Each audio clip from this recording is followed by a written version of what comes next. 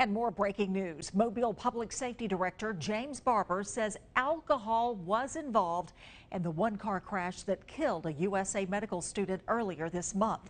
Today, police arrested a local neurosurgeon, 36-year-old Jonathan Nakla.